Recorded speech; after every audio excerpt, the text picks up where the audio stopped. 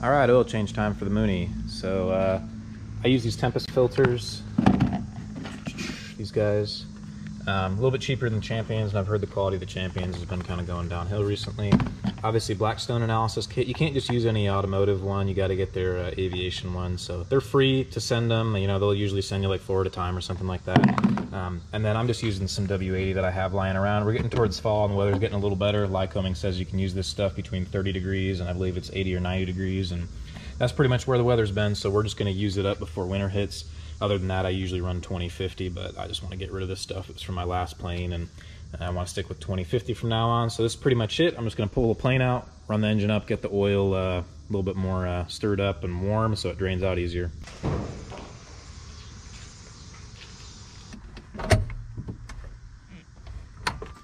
Clear prop!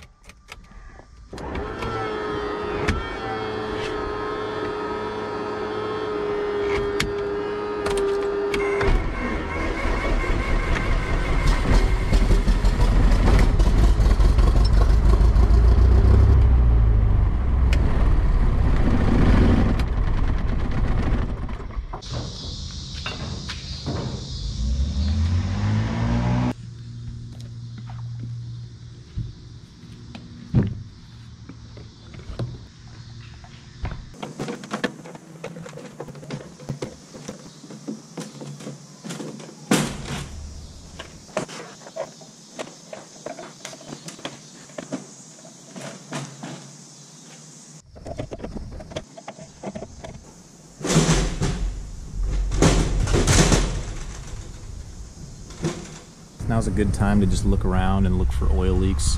The only spot where I see oil is collecting is right here, which makes sense because we fill it up here and it's pretty easy to spill. But other than that, on the bottom of the cowling, it actually looks remarkably clean in there. It's kind of hard to see without a light. All the rest of these look good. Don't see any signs of oil on the bottom there, on our cowl flaps. Everything else up here looks pretty dry, so I think we're in good shape.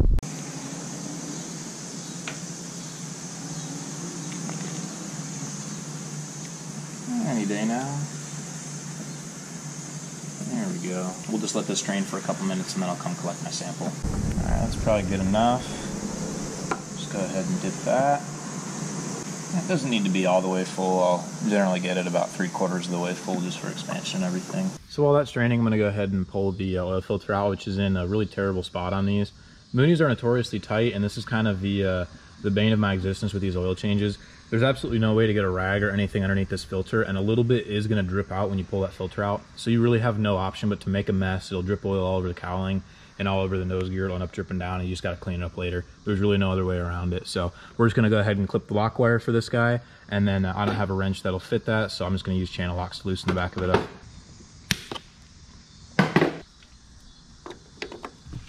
They're usually going to be kind of a pain. It'll be a little bit tight the first round or so, just because everything's still warm. And definitely make sure to take care when you're working around these cylinders, because these are probably still a couple 100 degrees and you don't want to touch even the shroud around them. Alright, so now I got it loose enough. Just watch the lock wire so you don't cut yourself, but I got it loose enough where I can just spin it off by hand, and it's going to, fortunately these are positioned sideways so it's not going to get you full of oil. That was actually a pretty clean pull, so I'll just tip it up and set it down on the lid. Overall, that was pretty clean. We're gonna get the rest of that lock wire out of there that's still kind of stuck on there, and then we'll get the new filter in. So the instructions on these filters do say to put these on dry. I don't agree with that. I almost always oil the O-ring of these filters. It just helps it go and come off a little bit easier when you go to take it off.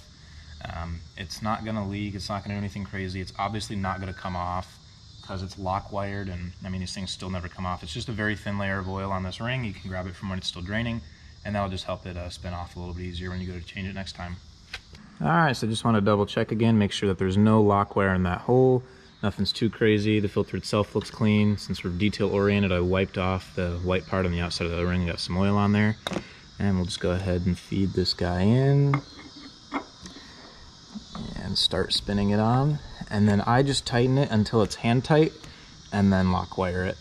And I'm not gonna be able to hold the camera, but basically I'm gonna pick a direction so that you're kind of pulling it tight is the way you can think about it. So if our ring is right here, where we're tying into, we're going to want to put it, you know, maybe back on this one on the left side of the plane. That way we're angling it this way, right? Because if we twist it this way to loosen, that'll stop it from being able to twist it that way.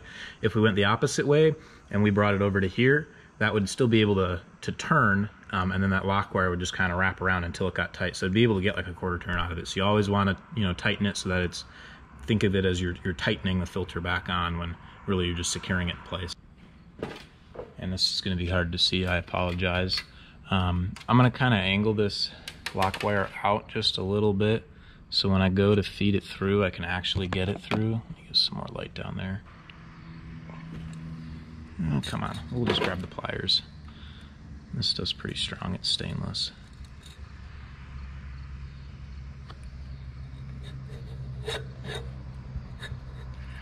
Okay, that's roughly even. And then I'm gonna go ahead and you know, pull this tight and then see how far it is to that hole where it needs to go through. And then I'm gonna add just a little bit because it will tighten down when you twist it. And you can always untwist a couple turns if you need to. And then I'm gonna go ahead and latch the lock wire pliers down on that spot. Yeah, right there's about where I want it. And we'll just go ahead and twist.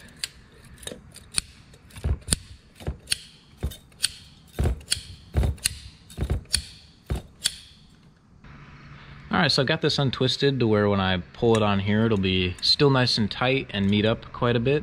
And then I'm just going to feed it through the hole there and then tighten it again, and then we'll just kind of loop it over on itself. We'll cut it off so that there's, you know, maybe about an inch remaining, and then we'll just kind of fold it over. That way when you put your hands in there, you know, you don't cut them when you're looking at something else.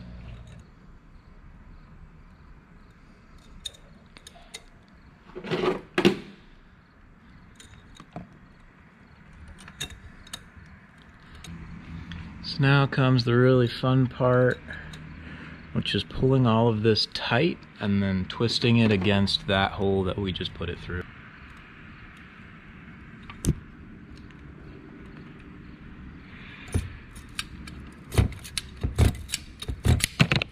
Oops.